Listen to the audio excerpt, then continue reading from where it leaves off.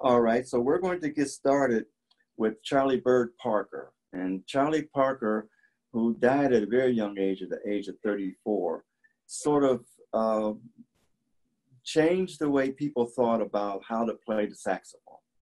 He played alto saxophone. And in the mid 40s was when the music bebop started to develop as a music coming out of the swing era. And although those musicians who played bebop later were a part of the swing era, they were just teenagers. So by the time they got into the 40s, maybe 45, they were 20, 22, 21 years old. Some of them were even teenagers. They started playing this music called bebop. And it was Charlie Parker that sort of opened the gateway for it, because the swing bands were breaking up, because after the 30s, there wasn't enough finance for people to afford to bring in bands of that size. And so many people started putting together bands that were smaller, mostly quartets and quintets. So Charlie Parker and Dizzy Gillespie, who plays trumpet, were the proponents of bebop. And along with them was also Bud Powell, who played piano, Charlie Mingus, who played bass, and Max Roach, who played drums. And so the first piece that we're going to hear today is called Salt Peanuts. And this song was recorded. Actually, this song took place, let me get my notes here. This song comes from a gig that they played in Toronto, and it is called Salt Peanuts, and it includes Charlie Parker, Dizzy Gillespie, Bud Powell, Charlie Mingus, and Max Roach. Okay, here we go.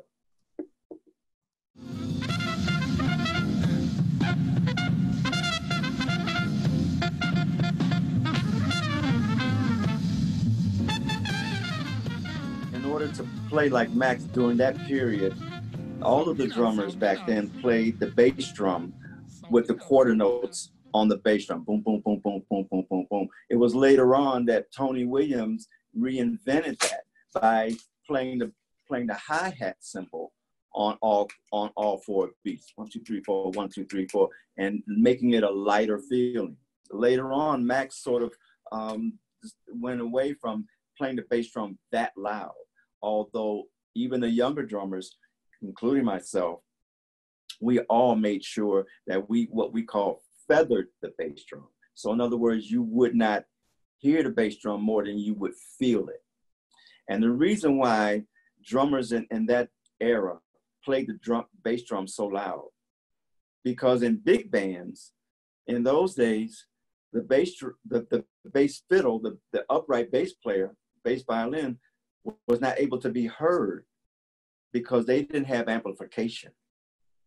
So what they did was the bass drummer played the bass drum that way so that you could almost hear the bass drum have melody, because you would hear the bass notes along with the bass drum.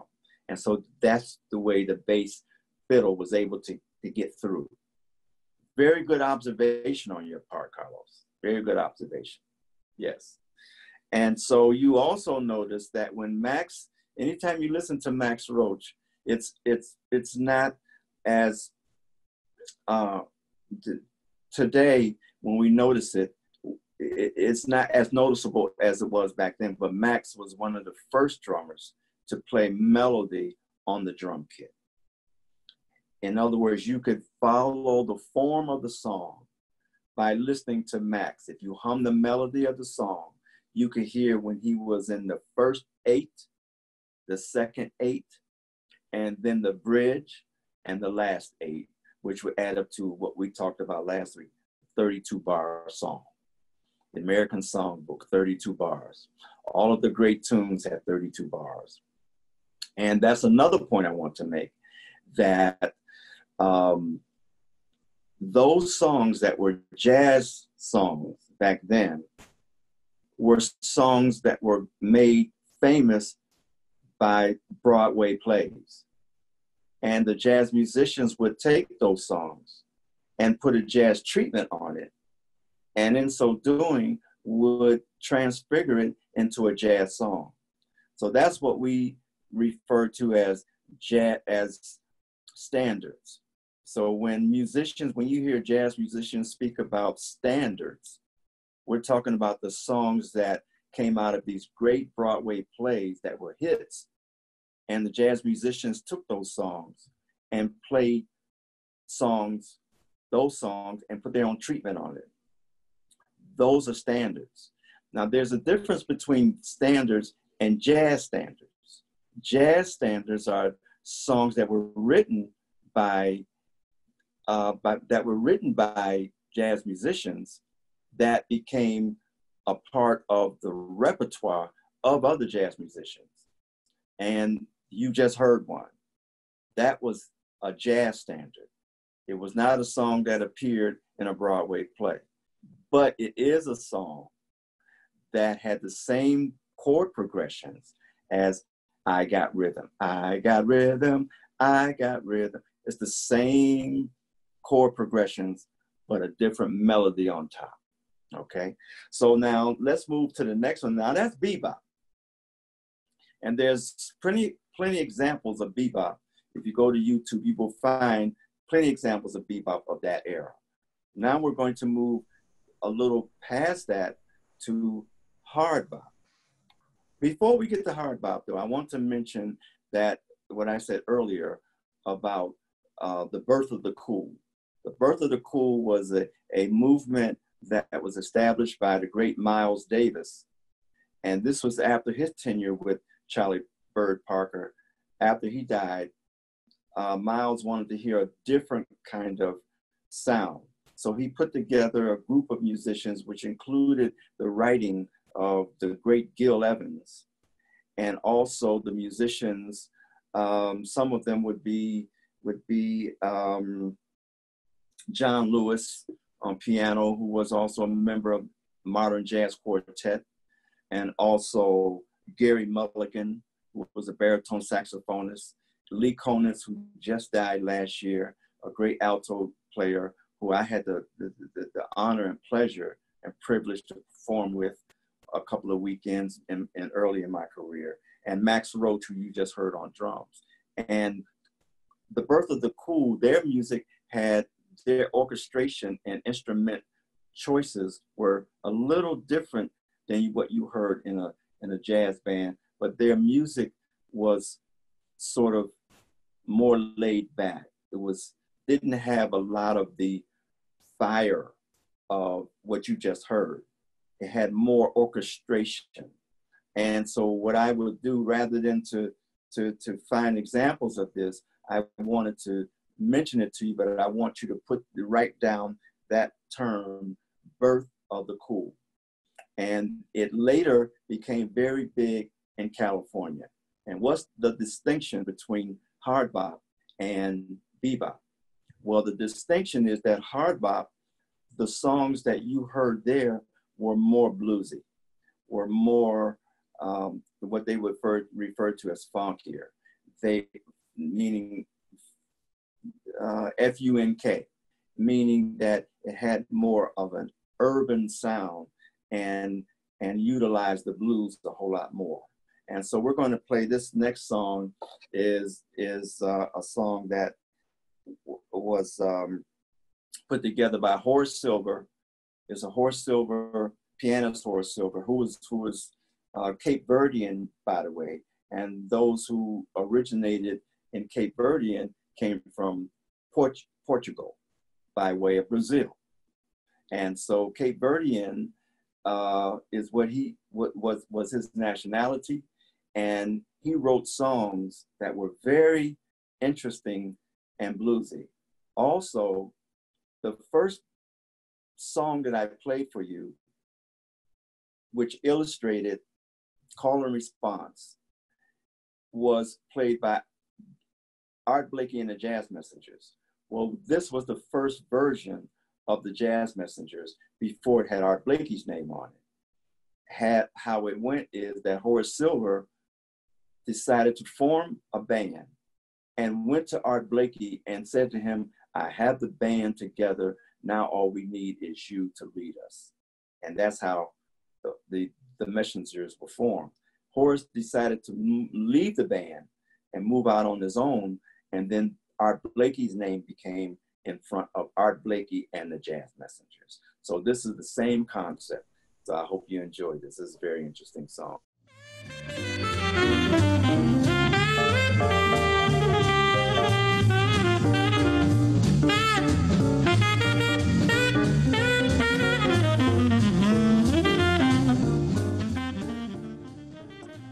All right, so you noticed two things, that you had a dance beat.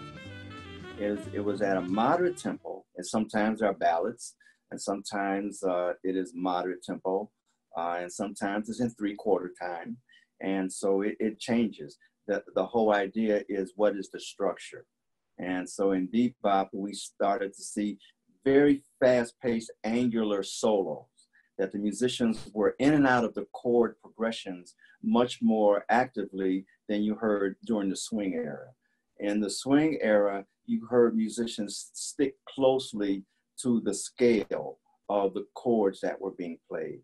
And in bebop, you hear musicians using more angular and more wider intervalic expressions to express their harmony through the chordal structure of the song. If we had more time, I could even demonstrate it for you, but just know that that's what's going on there.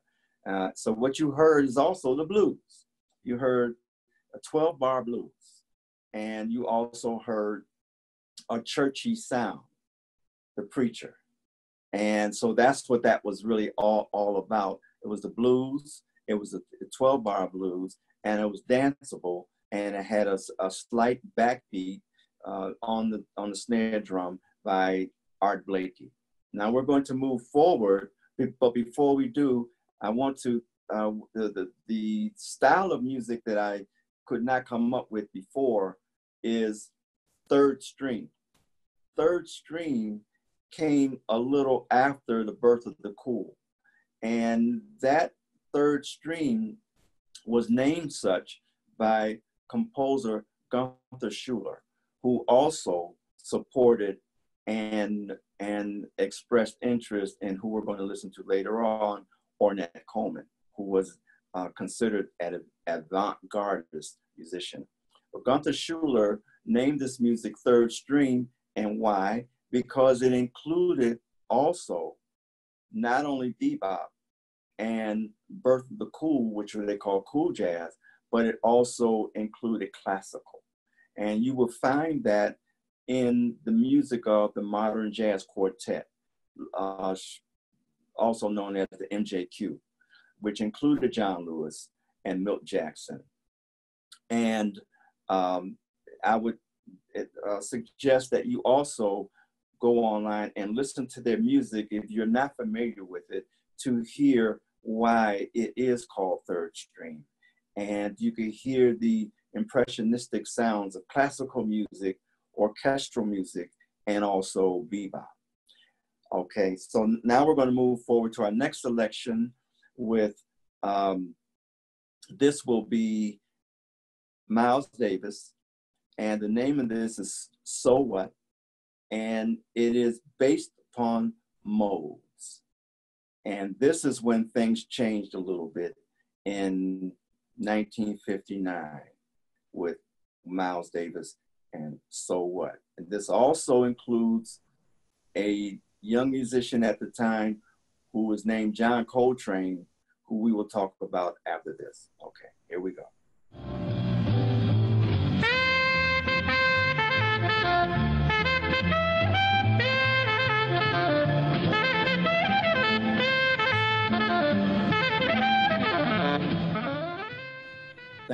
Thank you, because I know we're short on time. I wanted you to especially to make notice of how Miles approached his way of soloing. And John Coltrane even went even further. John Coltrane was the one that played the tenor saxophone. This idea of playing over the modes, in this particular song, the mode was Dorian, meaning that if you take the C scale and you go a step up to D and play those same notes that appear in the C scale, you have the Dorian mode, which means that there is much more that you can do with it in a mode setting. It gave the musicians freer ways to express. But what else was important? You started to hear and see that the piano player was not confined in his chords to play the third note of the chord, meaning that the third note is what determines, the third in the scale determines whether the scale is major or minor. And if you flat the seventh of the scale, then you have the dominant chord. Well, you can, if you flat the seventh in the scale and the third in the scale, then you have a minor chord with the flatted seventh. But if you take that third out of the chord and still play the seventh that is flatted, you have the dominant chord. So this may not mean anything to you, but it helps you to understand that if you take the third out of the chord, that it opens up the chord to a suspended chord, which means that it can be any chord. And you can take that chord and leap around all over the place just because you have taken the third out of the scale. And I wanted you to understand that. So when you hear these musicians play this style, it's because it helps us to be freer in our expression, and we're not bogged down to, it's like buying a car that doesn't have its manufacturer's name on it because you built the car. You know, you got a Chevy engine and you got a Ford chassis, and you see what I mean? We'll go on like that. Now, the next piece that we're going to go into is, I will mention that while John Coltrane was performing with Miles Davis, it is Miles that introduced John Coltrane to playing in the mode fashion. So when John Coltrane left Miles's band to form his own band, his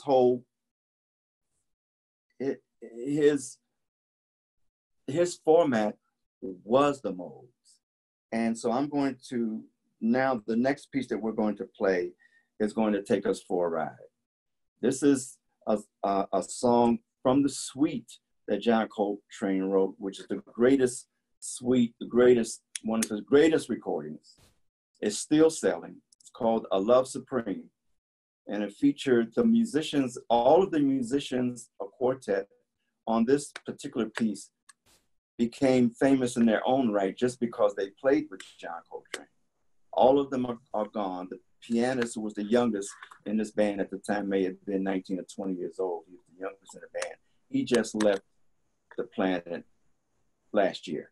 He died at the age of 81, McCoy Tyner. Elvin Jones on drums changed the way drums were played. Carlos, you know that. Everyone now, after all jazz drummers now, have to reference Elvin Jones because he changed the drum so much. But Elvin Jones will tell you that he listened to Max Roach, Roy Haynes, and Philly Joe Jones. And I know because he told me. Now we're going to listen to this, and please know this is very energetic, and it may not be as easy to follow, but you can hear the modality in it.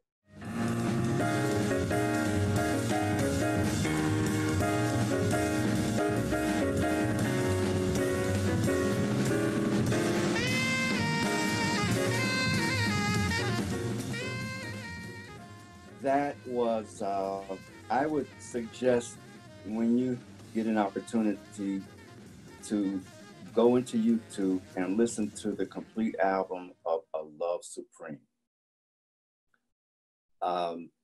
Because that is the point where John Coltrane expressed to the world community of his belief in God and his service to God, and that his music would be of service to God.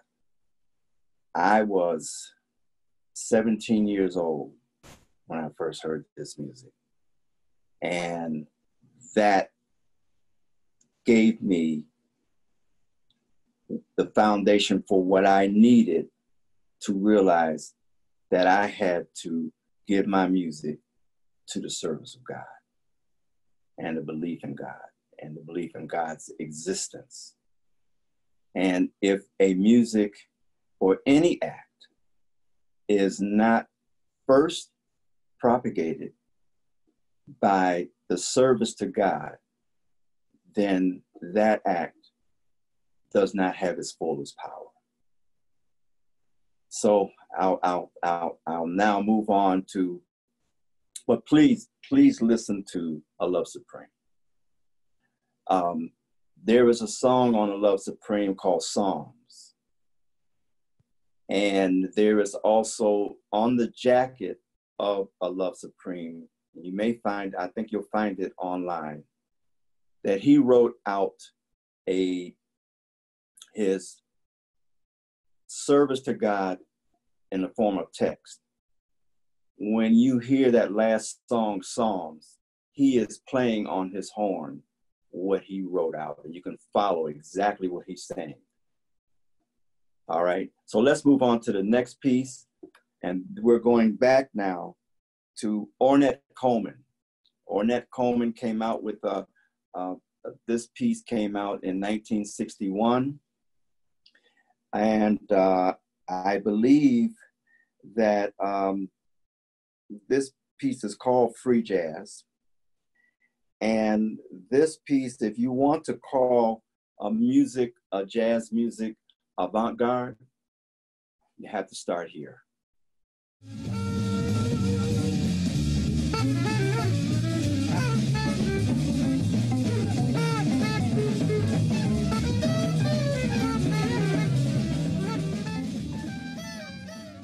How you like that? Now,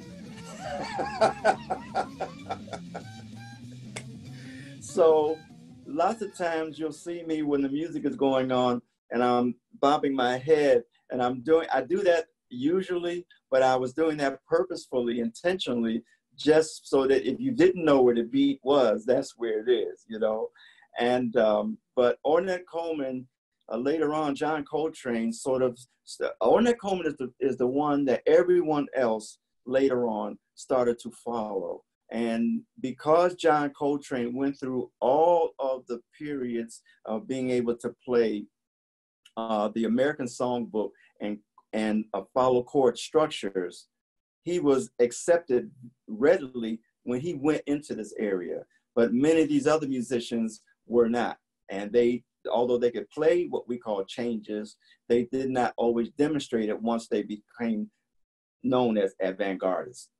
And so Ornette Coleman was the first one to move that way. Now let's go back to, we've got to move forward now. You still with me?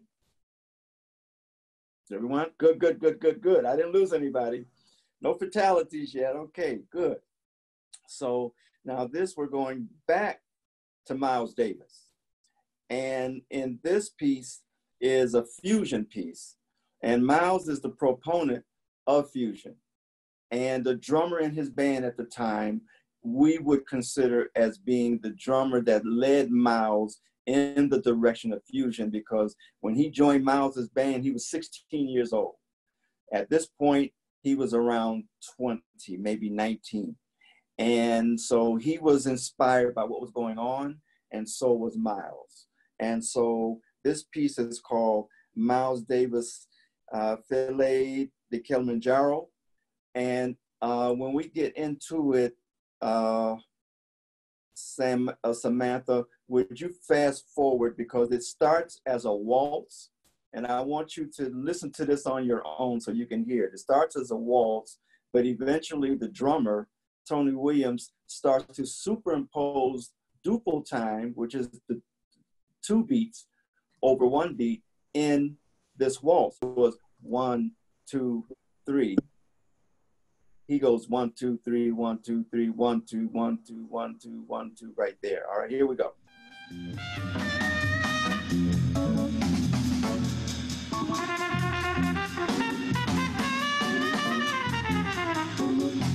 So you're going to listen to this on your own. Carlos, did you notice the hi-hat symbol, chick, chick, chick, chick, chick, chick? That took the place of the bass drum, boom, boom, boom, boom, boom, boom, that Max was doing. So it's still there, it just switched over.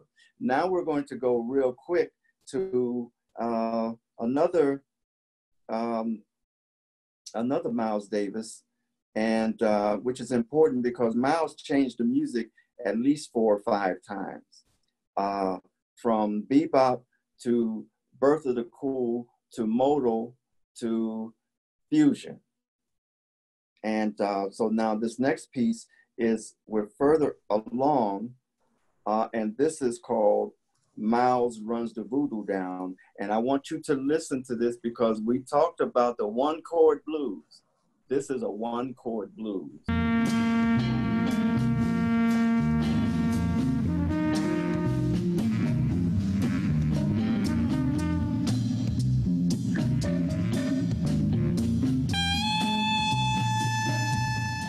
Thank you. So you notice that that chord didn't change. That was 1 chord that they grooved over. And that 1 chord can cause all kinds of things to go on inside the body. First of all, you're going to start to move. You're going to start to groove. And Miles are hitting those blue notes. And this is a seminal, they referred to this as a seminal fusion record because this came out in 1969. Miles is the one that changed from this record here. This is what changed many musicians from playing bebop, blues, bass blues to fusion. And on that, it was also modal. So they went from modal and also to urban rhythms,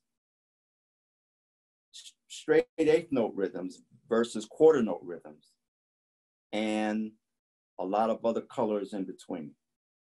So I'll leave you there with the music. There's one more song there that was not written, but played by Tony Williams, which is a song written by John Coltrane. And I want you to listen to that and go back and listen to the original, Big Nick.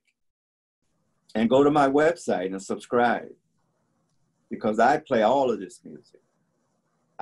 You know, my heart is with the more edgy music. I love edgy music that's on the edge, but I also, I have a heart. And so I like more tender things as well. I write tender things too. So come on out. Bye-bye.